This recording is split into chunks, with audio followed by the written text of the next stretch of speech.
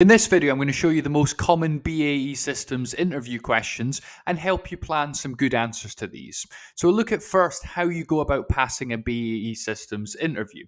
So the first thing you want to do is know the questions that they're most likely to ask. And this video will reveal some of the most common ones that people have reported in their interviews. The next thing is to have answers prepared for these in advance. So thinking about what questions people have been asked about in the past, and then having a rough idea of how you're going to answer those if they come up. Make sure you bring all the documents that they ask for, because you're applying for a often security cleared role or going to places for the interview that are higher security, and they may actually refuse to allow you into the interview if you don't have the required documents, and also it looks very unprofessional. The next thing is make sure you dress appropriately. Have examples ready in advance. So a lot of the BAE Systems questions are like, tell me about a time you did this, or give me an example of when you've done that. And if you have examples ready, it's going to help a lot. And I'm going to share with you a list of the most common questions where they ask for examples that have previously been reported.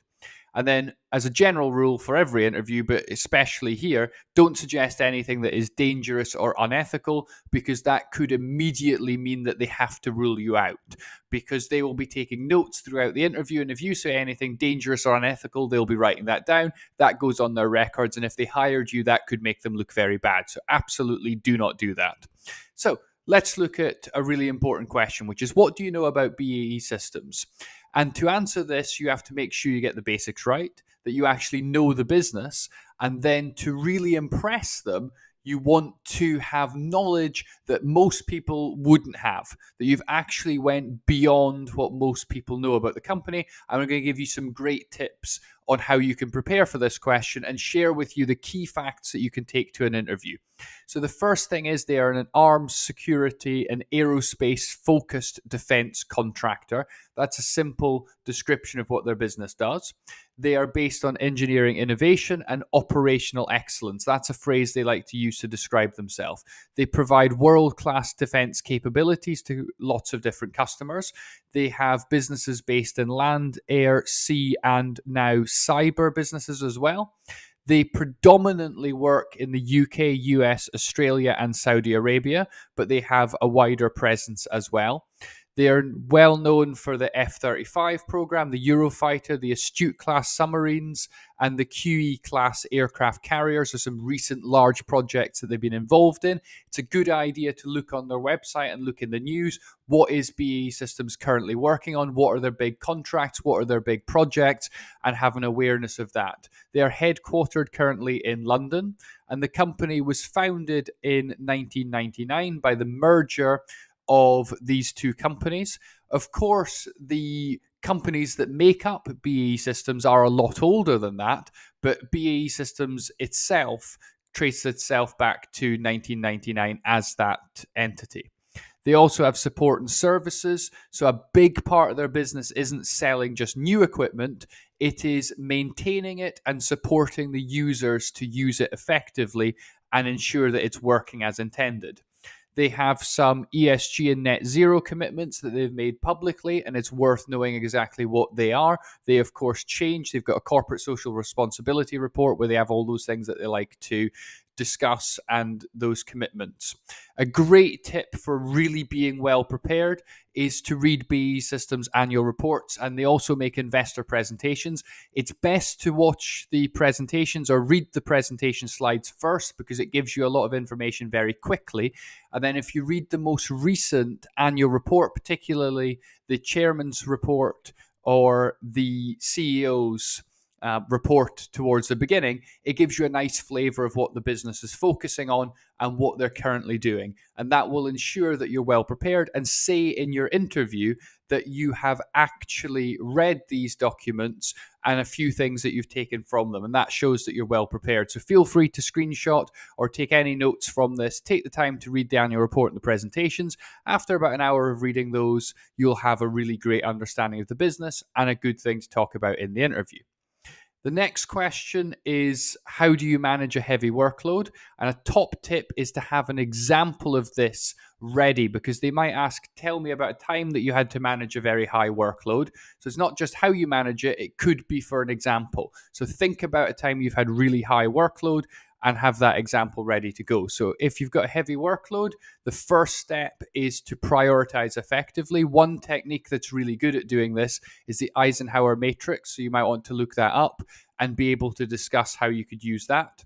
A good phrase to use is, I'm highly productive, focused employee with a strong work ethic. So you can handle a high workload because you work very hard and you're productive, you actually get stuff done. So you can actually get through a lot.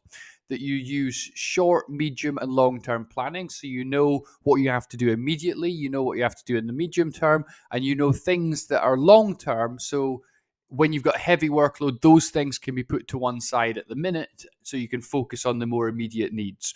That you anticipate pinch points, so you know the times where you're expecting to have a high workload or where deadlines are coming in. And so you've planned to anticipate those to ensure that the workload is manageable at those points, and that you are a good communicator and you collaborate with others to ensure that everyone knows exactly where you're up to, that they can anticipate any issues, or if there's going to be inevitable overruns because of other problems, that people know about that well in advance and that contingency planning can be done. So talk through each of those things on the list, have an example ready to go, and you'll be ready to answer that question. A question they also like is, where do you see yourself in 5 years' time? And you want to have a rough sort of idea, a rough outline of where your career might go, but you're obviously not going to know exactly. So talk in very broad terms. Things that go in a good answer is, it should be reasonable and believable. It should be within the realms of possibility. A good idea is to study typical careers on LinkedIn. So look at someone who was in the role you're applying for 5 years ago. What have they done? What progress have they made in that time? Be sensitive to the interview context. So who is interviewing you? A bad way to answer this is talking about being the boss of the person who's interviewing you, or saying in 5 years' time, I want to be doing your job, because that person might have taken 15 years to get to the level that they are at. And you're saying, I'm so much better than you, I can do your job effortlessly in 5 years. That's going to be potentially insulting. So don't talk personally about the other people that are interviewing you. And a good thing to get in your answers to take advantage of opportunities that you can get with the company. Bad answers are things that are absurd, that are not well thought through. So if you've not planned for this and you try and make something up on the spot, it's not going to be very convincing. There's no development, so you're not talking about what you're going to learn and what you're going to do to get there. It's entitled, or it's just irrelevant. Don't talk about anything that's not relevant to your professional life. They don't want to know about some personal goals you've got that are not anything to do with your job. They want to focus on the career-based goals. And you want to be talking about earning any progression or what you're going to learn and develop, rather than just saying, in 5 years, I'm going to be this, I'm going to achieve this, as if it's just an expectation. So a typical career progression might be something like graduate engineer, then to an engineer, and in that time you're going to achieve chartered status. That's a goal that you've set for yourself within the next 5 years, and that perhaps just at the end of those 5 years you'll be looking at a role as a principal engineer, or just about to start a role as a principal engineer. That would be not an unreasonable but an ambitious career path. If you're applying for a finance role, you might think about what the current finance role is and what's one step above is, and how you're going to make the progression between the two. Or if you're not looking to progress, you want to talk about being extremely good and a real expert in that area, and how you're going to continually develop over that time to be regarded as the go-to absolute expert in that area. So have a simple plan that talks about the things that are on the good arrow and avoids everything on the bad arrow, with a nice focus on development and learning, and you're going to have a strong answer to this. The next question they're obviously likely to ask is, why work here? Why BAE Systems? You could work at lots of different places. What is it about this? And so I'm going to give you lots of things that you might mention. I would strongly recommend that you have a bullet pointed, planned out answer to this, or even just try writing out an answer. You're not going to memorize it and recite it because that's unreasonable and it would be a bad use of your time. But you just want to have a feeling for what you're actually going to say and the key points. Because if you try and make it up on the spot, it's not going to be a good answer. So things you might want to think about is, how does BAE Systems stand out? So look at their business and maybe think about 3 or 4 things that make them stand out from the competition. You can include that in your answer. Be specific to your role. So what is it about this specific job that you're applying for that you really like? Link it to your academic interests. So what did you study at university? What have you done in your career that links to this particular job and has prepared you for this job and means that this job at BAE Systems is such a fantastic match for your knowledge? Link to your experience as well. So think about your previous jobs. How has that set you up for this role? Link to your ambitions. What do you want to achieve? Think about that question we looked at over 5 years. How will BAE Systems help you to achieve your goals in 5 years? And be enthusiastic. If you're enthusiastic, it's going to make your answer a lot stronger. Things you might want to mention is, if you've got military experience, a career with BAE Systems might match up with that. That you want to contribute to national security. Maybe that's something that you value very highly and you would like to be part of. That you see that there is lots of training available, there's lots of leadership programs, and that could springboard your career forward. That you'll find the work intellectually stimulating. That you want to join an innovative company. There's a lot of technology that has been developed at the company, and it's very much at the forefront of technology, and you want to be working in a business like that. It's a perfect match for your skills. Explain, once you said it is a perfect match for my skills, because how is this such a great match for your skills? Say something like, you love solving challenging problems, and this is going to be a key part of your role. It's a perfect match for your interests. Link that to your previous study and your personal interests.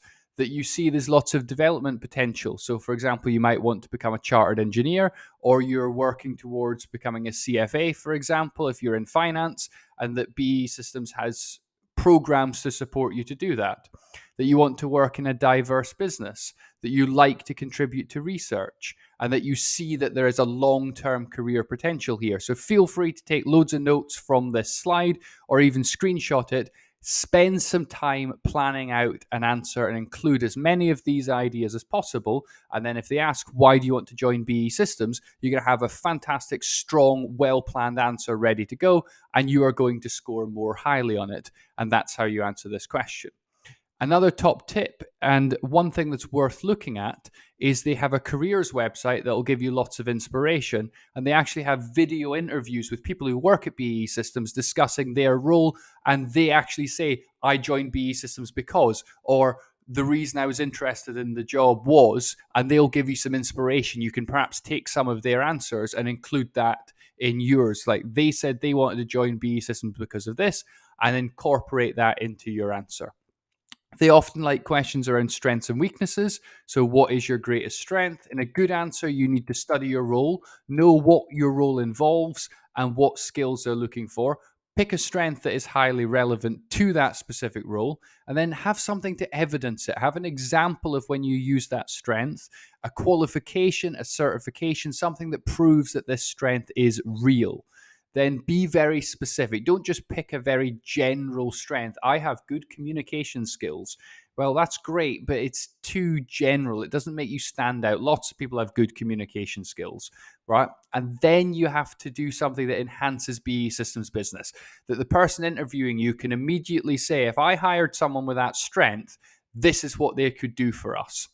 Here's an example. So I've developed strong knowledge of high-speed aerodynamics. If you're applying for a business area that involves high-speed aerodynamics, perhaps you're working on a jet fighter program and you have knowledge of really, really useful aerodynamics that is going to help them be better at that business, that is a great strength to have, very specific.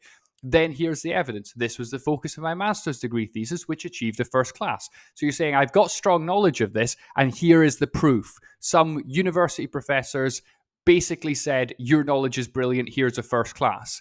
and that backs up that strength. As part of this project I successfully developed, what did you actually achieve as part of that project? And then you link it to BAE Systems. So this strength is well matched for my role I've chosen to apply for and will enable me to quickly add value to BAE Systems by and explain how it links to their business. And there's a great answer. So they've picked something really specific that is a high quality strength. They've provided evidence for why that strength is important and proved that they definitely have it, and then linked it back to BAE Systems business. And that's how you plan out a really good answer. So pick one strength that you think is really, really important for their business, and you definitely have that strength, and you've got some evidence of it. Plan out an answer, and if they ask what's your greatest strength, you've got one ready to go. Then they might ask about what your greatest weakness is. So you ought to be reflective. Do something to fix your weakness and make sure it's not essential for your role. This isn't a question where you're looking to score really highly. It's a question where you're looking to survive without doing any damage. So it's getting through it without looking silly or revealing something unpleasant. So you want to say one area I've identified as a current weakness and that I consider to be a key focus for my professional development is over time to address this weakness, I hope to. So it's all about I am aware of this weakness and I'm going to fix it, and I want to develop over time to minimize this weakness. Bad answers is to say that I don't have any, because that's showing you're not reflective, you've got no idea about your development needs. Work too hard, detail orientated, perfectionist. These are cop-out fake answers. Some things you might want to consider is talking about more experience in. So this is something that is not core to your role you're applying for now, but in a future role might be more important. For example, if you're applying for an engineering role, and it's going to be all engineering, but you're hoping long-term to move into management, you might talk about getting some more experience in the finance and management side, that you're hoping to develop that over the next 3, 4, 5 years, so that should you take on more responsibility in future, you've got that wider development.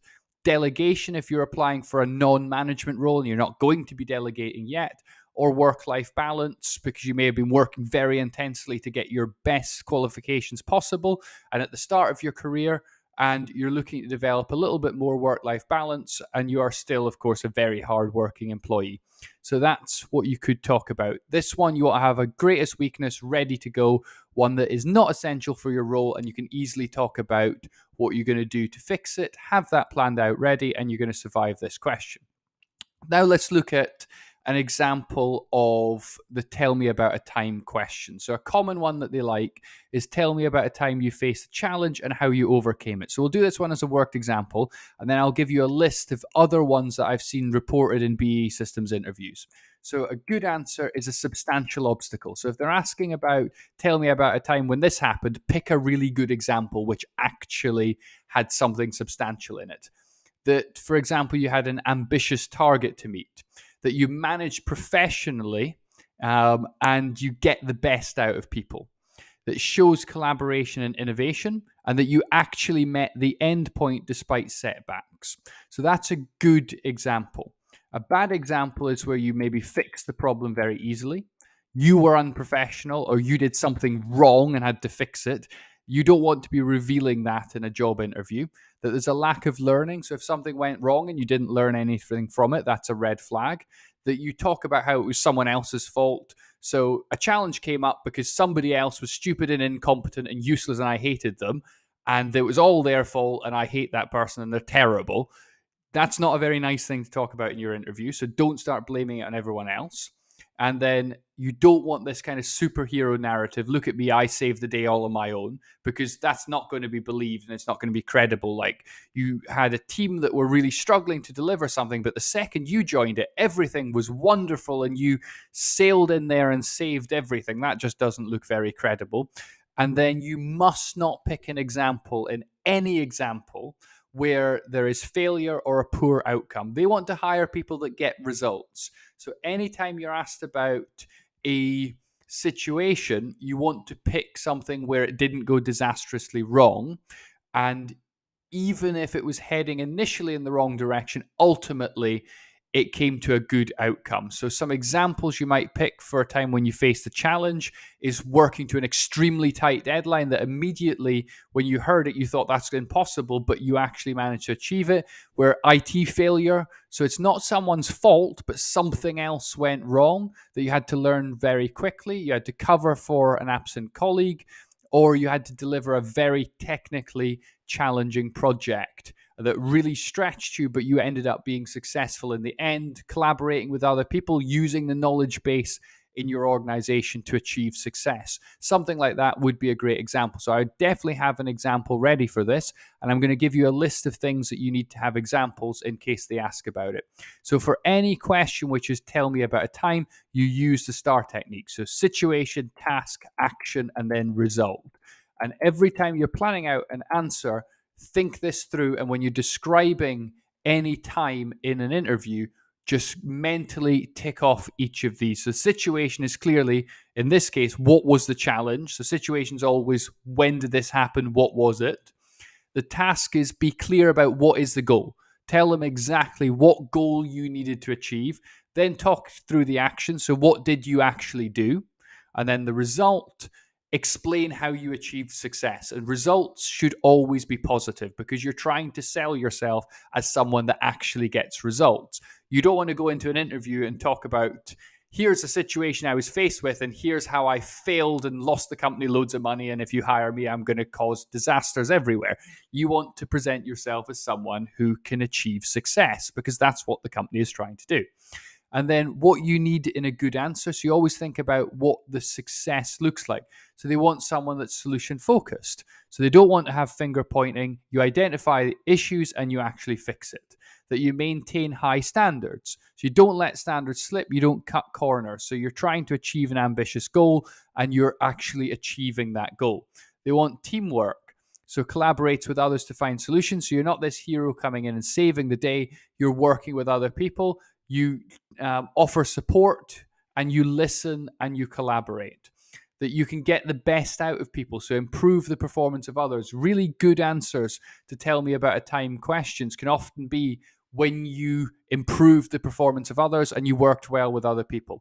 And the most important thing of all of these sort of questions is hit the end point. So actually get the job done effectively, in spite of all the challenges that you had to overcome. And you want to be clear in the interview about what success you achieved. So in the STAR technique, you've said the task was to do this. Here's all the challenges we faced. And at the end, when you're talking about the R in the STAR, the result, just circle back to the task and say, we achieved it. And then you've got a successful answer. And that's how you deal with those. So there is some ones that BAE Systems like to ask about, and these are ones that have been reported in previous interviews. So tell me about a time you demonstrated integrity is a popular one. A time where you've led a team, you've had to make a quick decision with limited information, you've experienced conflict in a project, a time that you have failed, managed heavy workload, or you've had to prioritize. So I would have each of these written down and just a hyphen that says an example. Because if you're asked for an example of these and you've got an example ready to go, and these are the ones that have been reported in previous interviews, it's a good idea just to have one ready to go. So take a note of these and make sure you've got a good example ready to go. And also the process of thinking through the example and thinking when you've done these things will mean if you're presented with a new one in the interview, you'll have practiced figuring it out. You'll be able to think up an answer a little bit more quickly. And before we finish, here are some good questions that you might want to ask at the end of a BAE Systems interview. So could you please detail the next steps in the recruitment process at BAE Systems, as I'm very interested in the role? Can you tell me more about the team you have in my function and exactly how my role could fit in? What originally attracted you to join BAE Systems, and incorporate their answer in perhaps your previous answer and link it to your motivation? Can you tell me more about the induction and training program for new hires at BAE Systems and show a real genuine interest in it? Can you describe how you support new hires to work towards attaining, for example, a CN, CFA, CPA, or some certification that you're really interested in achieving? And then when you finish, offer sincere thanks for the interview, say you look forward to hearing from them, and end in a positive, happy and confident way. So I hope this video was helpful to you. I wish you the best of luck in your interview. Please like and subscribe if it was helpful. And finally, thank you very much for watching.